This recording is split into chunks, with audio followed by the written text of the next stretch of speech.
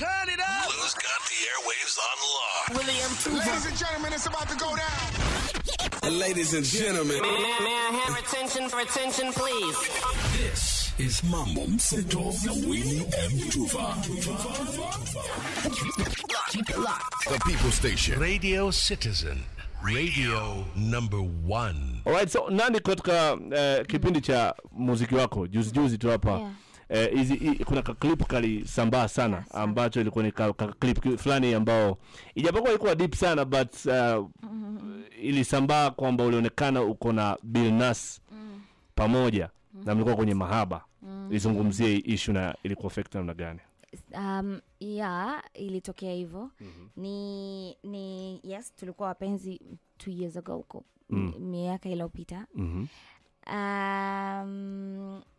Kama wapenzi tunajua kuna privacy nyingi ambazo mnaweza kama mnafanya utoto na vitu kama hivyo. So ilivyokuwa ni Billnas alipeleka simu kwa fundi. Alikuwa anapeleka simu yake sana kwa fundi. Ikiharibika akatumia something like Samsung. Kwa hiyo katika fundi kaichukua ile clip then akawauzia watu. Akawauzia watu wakapeleka kwenye udaku.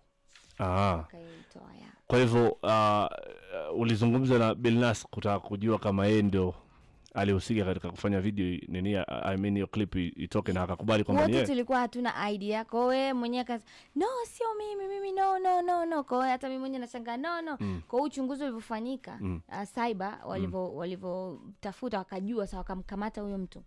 Kwa ndo wakagundua kwamba okay ilitoka huku ikafundi akamuuzia huyu mpaka. Okay. Ilikuwa affect vipi? Ile affect sana kwa sababu tangia naanza muziki sijawahi kuonekana na vitu vya ajabu kama hivyo. Kama ilisambaa sana na nilitokana sana kwa sababu mashabiki waliona kama wewe umefika hapa then unatafuta kiki babes. Umeelewa, kwa mtu anaona kama unatafuta kiki. Nilikuwa kama hivyo ninavyokuambia najuana na viongozi wa serikalini, wananishimu kanisani sana. Kwani afu ni wazazi ndugu, kwani nilikuwa nimeweka kwenye fungu fulani, ni mtu fulani Tanzania honest one, no, innocent one.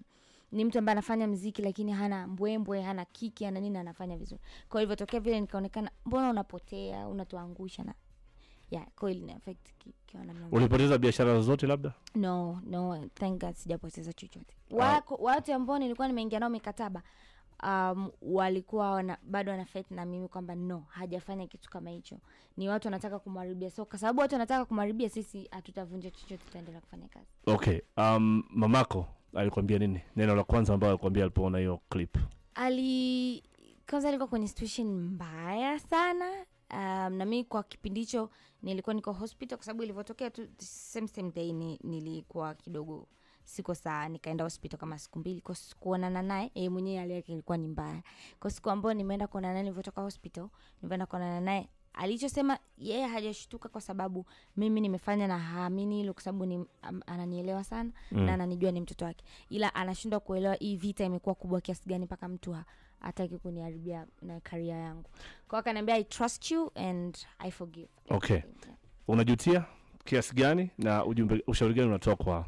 Yes, najutia kwa upande wa kuchukua video na kwa watu wanaonisikiza, najua hata watu wazima wanafanya. Unajua mtu akishakuwa in love au akiwa kwenye mapenzi anajisahau, anafanya chochote anachojisikia, afu mtu unajutia baadaye. Sio sawa kurecord. I think sio sawa kabisa kwa sababu hatuwezi kuamini simu za sasa hivi. Simu ukishanunua simu jiulize, ukiwa unapiga picha labda ukaona hii imetokea vibaya una delete, ukidelete inaenda wapi? Kwa sababu mtandao umekuwa be very careful and sasa. Jamani, zamani kulikuwa hakuna picha, wazazi wetu walikuwa kwenye mapenzi pia, kumbukumbu walikuwa wanahifadhi kwenye vichwa vyao. Tafadhali hizo kumbukumbu ziwekeni kwenye vichwa vyenu. Rocking your radio. This is Mambo, Mseto. Keep it locked.